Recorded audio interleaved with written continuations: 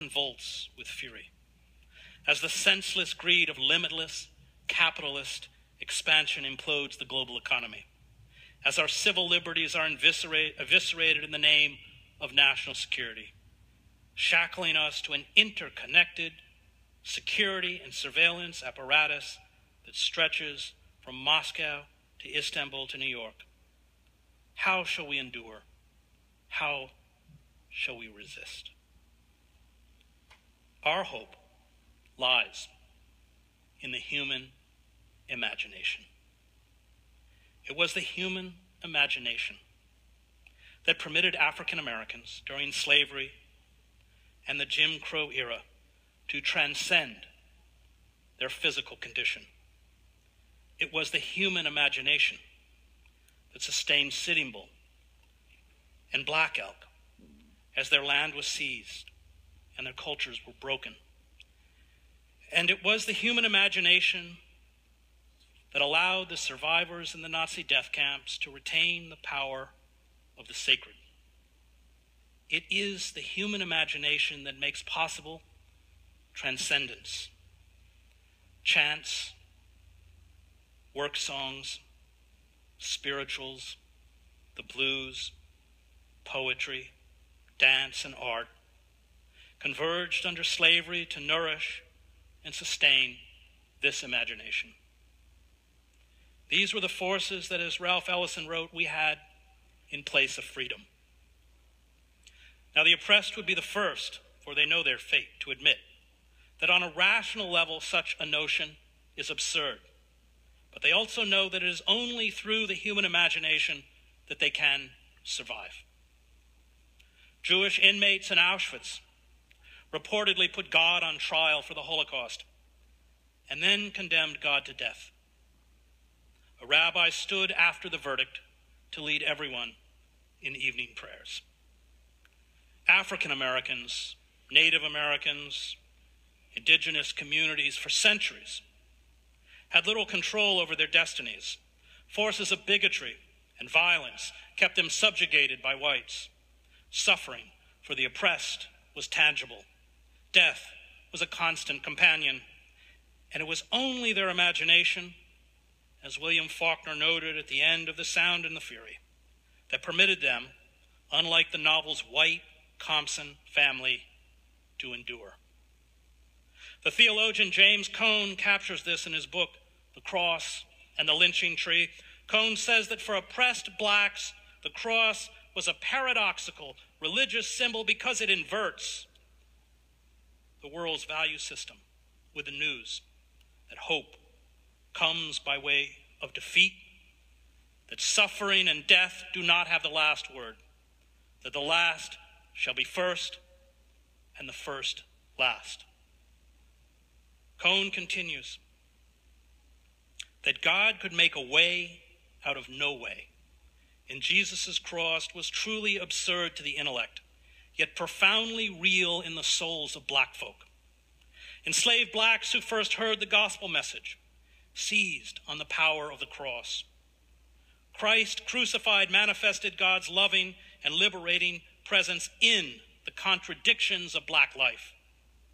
That transcendent presence in the lives of black Christians that empowered them to believe that ultimately, in God's eschatological future, they would not be defeated by the troubles of this world, no matter how great and painful their suffering. Believing this paradox, this absurd claim of faith, was only possible in humility and repentance. There was no place for the proud and the mighty, for people who think that God called them to rule over others.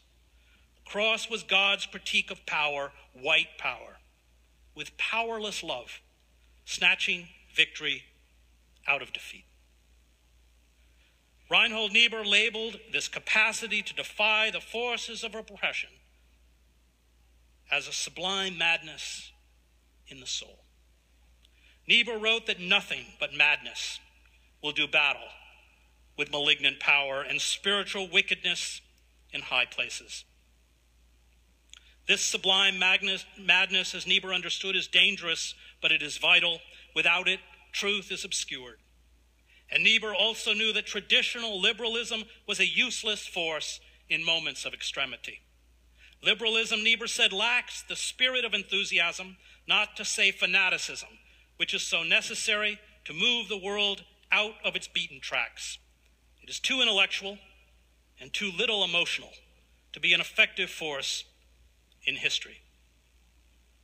The prophets in the Hebrew Bible had this sublime madness. The words of the Hebrew prophets, as Abraham Heschel wrote, were a scream in the night. While the world is at ease and asleep, the prophet feels the blast from heaven. The prophet, because he or she saw and faced an unpleasant reality, was, as Heschel wrote, compelled to proclaim the very opposite of what his or her heart expected. Primo Levi, in his memoir, Survival in Auschwitz, tells of teaching Italian to another inmate, Jean Samuel, in exchange for lessons in French. Levi recites to Samuel from memory Canto 26 of Dante's The Inferno. It is the story of Ulysses' final voyage. We cheered, but soon that cheering turned to woe. For then a whirlwind born from the strange land battered our little vessel on the prow.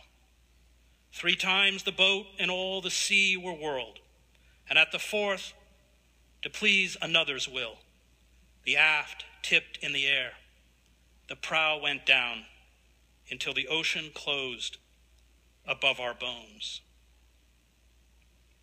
He has received the message, Levi wrote of his friend and what they shared in Dante.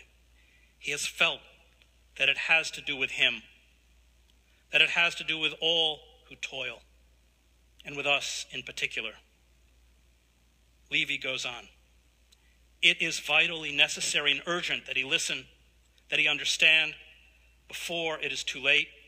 Tomorrow, he or I might be dead, or we might never see each other again. The poet Leon Staff wrote from inside the Warsaw Ghetto, even more than bread, we now need poetry, in a time when it seems that it is not needed at all. It is only those who harness their imagination, and through their imagination find the courage to peer into the molten pit, who can minister to the suffering of those around us.